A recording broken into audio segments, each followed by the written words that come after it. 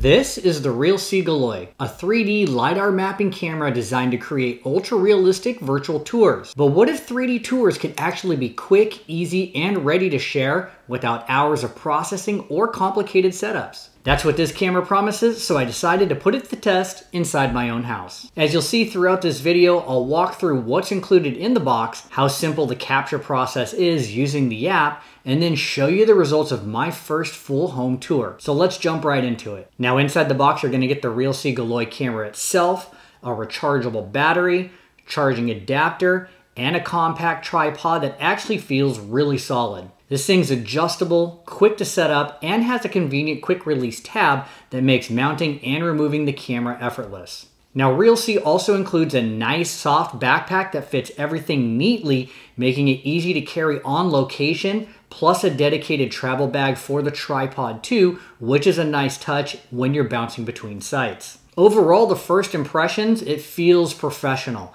The design is sleek, the materials are durable, and the tripod alone gives off more of a survey grade feel than a consumer gadget. The backpack that's included with the camera is nice quality and doesn't feel like a cheap freebie that they just threw in. The zippers are great. It's dedicated to fit specifically the camera. Has a couple hidden pockets down on the bottom left and right for additional batteries, etc. And the included carry bag for the tripod itself is also a little more robust than average with some nice padding. You can either carry it by the handle or an adjustable sling. All right, now that we've got everything unboxed, let's see how easy it is to actually capture a space. Now I started by doing a complete virtual tour of my home, beginning outside in the driveway and then walking towards the front door. I wanted to see how well the camera handled transitions between different lighting conditions and mixed environments, so this layout is really the perfect test. My house has a unique setup because there's actually a courtyard on the side that connects to a kitchen and a small foyer that leads to the stairs when coming in through the front door. So it was interesting to see how this thing's stitched, flawlessly I might add, between the driveway to the front entryway to the area between the garage, the courtyard, and the kitchen. Now let's get into how easy it is to do these virtual tours and 3D mapping, which both basically happen at the same time. Once you've downloaded the app and connected your camera, all you do is hit the scan button. Now the camera does its thing automatically in about 60 seconds. You'll want to hide yourself out of the way, but once it's done, it transfers the image to your phone so that you can view it in real time, and that only takes an additional 20 or 30 seconds. But once it happens, you're instantly able to zoom in on the captured image, check it out in 360 degrees, make sure everything looks on par. And if you want to jump over to the 3D image and get an idea of what that mapping looks like, you can also view that too, zooming in, zooming out, and kind of going through the different spaces. After that, it's pretty much rinse and repeat of just moving the camera along point to point along a normal flow path. However, it's both interesting and amazing how well this thing can stitch together images, especially once you start to cross over different thresholds such as indoor to outdoor or room to room. So for example, here, you can see I took this image here with the front door closed so we get an idea of what it looks like from the front, curb appeal, etc. But as we start to transition into the house, it needs to be able to link the footage from inside to outside. So as we transition here, now you notice that the front door is open. This gives it the opportunity to stitch these two images together as well as the 3D mapping, so that as we continue to go into the house, which is the next step here, it's able to link all of these images here together easily. Now, if this door was closed right here, it would give you an opportunity to do manual alignment, but if you want the easiest workflow possible, in my opinion, is making sure that you've got clean line of sight from spot to spot as you're moving the camera inside to out or from room to room. So another great example of this is just the main entrance to the house. You can see we've got an office space over here, the kitchen is to the right, and then we've got the living room. So if we come forward, you start to see the living room, but you can't quite see it yet because we want a picture of the hallway here first. So where would the next steps be? I have one hot spot right over here. You can see we have more transitions into a back area, which we would eventually get to. But when you look at this at a glance, right, we've got the entryway, we've got the office back here, and there's actually a pass-through over here, which is a wet bar. So I decided to have one right here, one right here in the middle, so you can see the whole living room as a 360. And then we get over to this position right here, which gives just enough insight into my office to link all the pictures, but stay connected to the living room area over here. We transition back and forth. And one of the other things you might notice is that we have a lot of mirrors in our house for some reason. So if you don't want the camera to be reflected or showing up, you might need to get a little creative with that positioning. But these positions all allowed me to link all the way through and around. And then obviously we transition into the kitchen here, which is the last shot. And then of course we could take that out to the courtyard, which we saw just a few minutes ago in the video, and everything links together nicely. Now, one of the last few things I'd like to touch on would be image quality here and ease of use of bringing this all together here. Okay, image quality. High def, super crisp images. You can see the wood grain right here, and you also have this ability here to pinch in and zoom in and out. But also it is a wide angle camera, so if you're gonna be in tight spots, let me take you down to the bathroom really quick over here, just so I can show you that, is I put this in the bathroom because I didn't want to have a reflection in the mirror, etc. So if we zoom all the way out, half-time zoom, right, you can see everything clearly here. Now, some people did complain that there's distortion around the corners. Of course, at half-time zoom, we're doing a fisheye lens. You should expect distortion, no big deal. But most people are going to be right here at 1x, okay? And then if you wanted to zoom in further, you can easily do that. It looks fantastic. You can see the pictures right here. They are clear as day.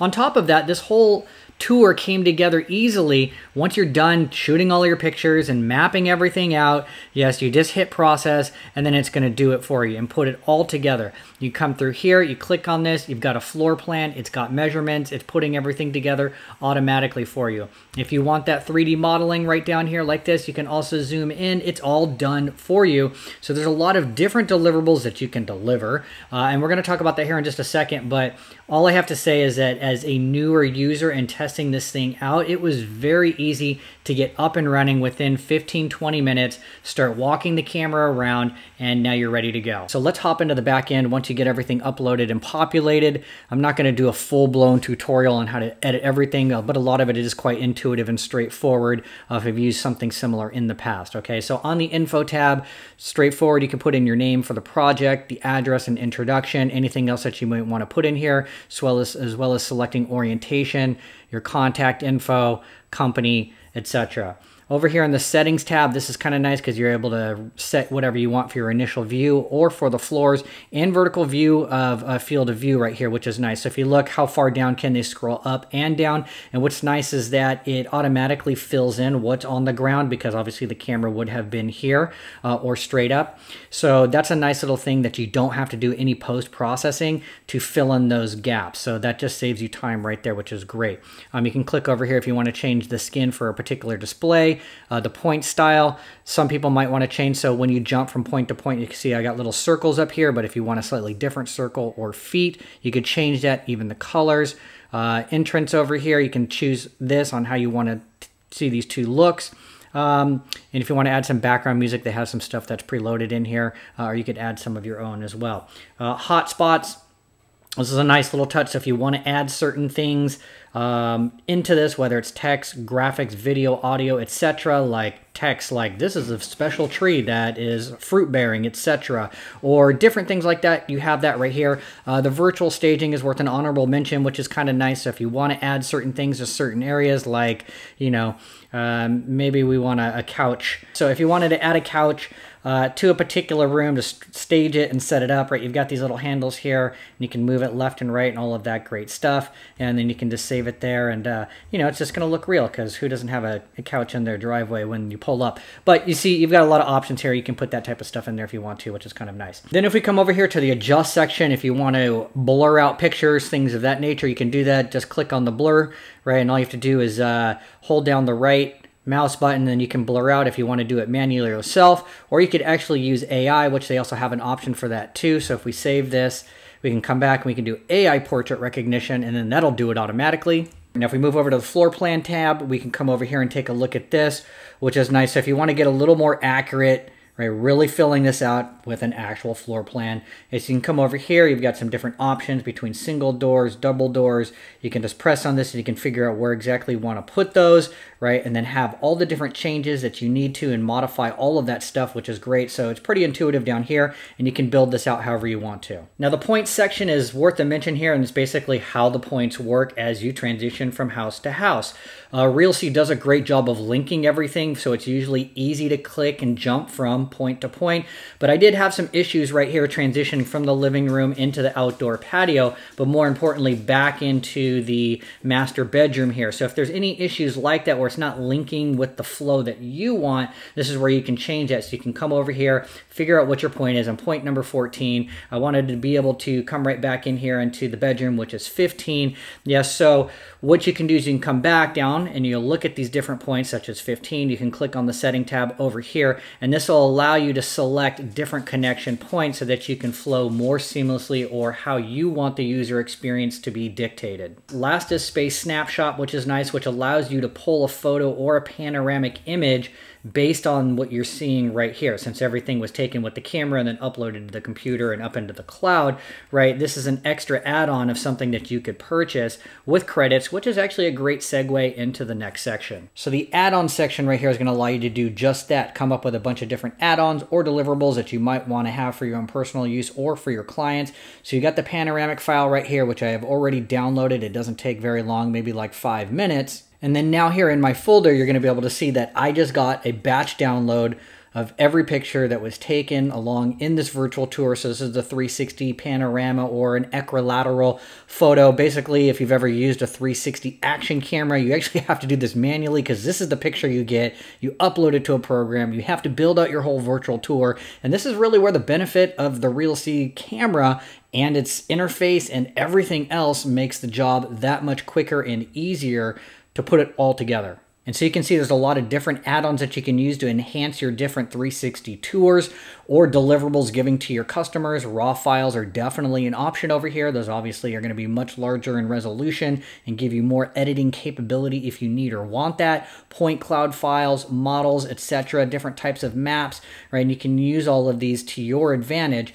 And the way this all works, if we come over here, is that there are credits that are being used and you can buy more credits. So once you have the camera, you own it, there's no monthly service fee in order to use it, but we've got these different credits that can be used and applied towards hosting your virtual tours or downloading different deliverables. And you can learn more about these by checking out this section and seeing what costs what. But if you're just getting started and you don't have a ton of business or aren't monetizing the camera as of yet, right, this is great because then you can practice, you can get comfortable with it without having to shell out a large monthly fee. And then as you grow or as you get more clients or as you work this into the pricing of your deliverables, right, you can scale with that. Overall, I'm really happy with my first test using the Realsee Galois. This is one of those rare pieces of tech that just works the way you hope it will. Fast, intuitive, and surprisingly easy to get professional results right out of the box. From unboxing to a complete 3D tour, it probably took maybe 15 or 20 minutes. And this includes the setup and the upload. Scan time will vary depending on the size of the location, but the camera and the app did most of the heavy lifting. So automatic processing, aligning, and stitching of everything together without me needing to touch a single frame. And that's a huge difference compared to using a 360 action camera, such as the Insta360, which I've used many times in the past, where you're gonna have to manually stitch, adjust, and correct transitions after the fact. With the Galois, it's all handled for you. You just upload the capture into the cloud and then the platform takes care of the rest. The backend editor is equally as impressive, offering the tools you'd expect for hosting, labeling, and customizing 3D tours without feeling cluttered or overcomplicated. Now, at around $5,000, this camera isn't cheap, but it's clearly aimed at professionals or serious creators who want to elevate their work. So for anyone in real estate, architecture, or virtual production, this could easily pay for itself through faster turnaround times and higher quality deliverables. For me, it's been an exciting first experience with the Realsee Galois, and I'm looking forward to pushing it further, especially exploring more outdoor scans and testing some of its advanced panoramic and video fusion features next. So if you found this breakdown helpful, drop a comment down below. Let me know what you'd like me to test next. And don't forget to like and subscribe for more hands-on reviews just like this.